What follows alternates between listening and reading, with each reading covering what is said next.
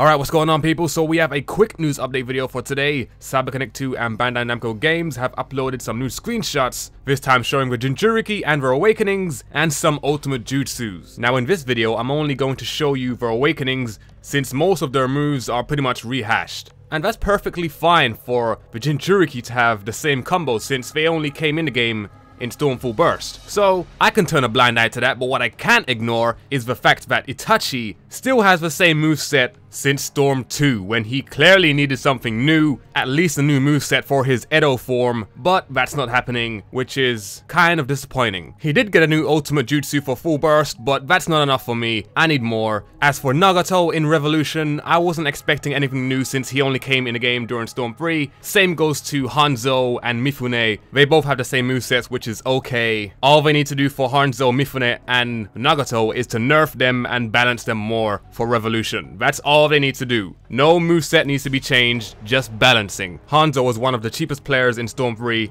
Mifune was very cheap, his combos had so much reach, and same goes for Nagato. Actually, they all had the same problem, so yeah. As for the Jinchurikis, they were pretty much okay, except for that character Fu. She needed some balancing. Especially in her awakening, you couldn't touch her because she was floating in the air. I don't know how CyberConnect 2 missed that when they was making the game, like they didn't bother testing it. That was some bullshit. But yeah, in my opinion, I think I prioritize balancing more than new combos or movesets. Since Madara is relevant in this series and in this arc we're currently in, of course he's going to get updated, so perfect Susanoo for the win. He got his gunbai back from Obito. Now I only wish that he actually used real combos like he did in the anime and not using those stupid Susanoo arms. Well, that's just my opinion anyway. Anyway, that's it for this video. Thank you for watching. This is ShikasClouds, and I will see you guys next time.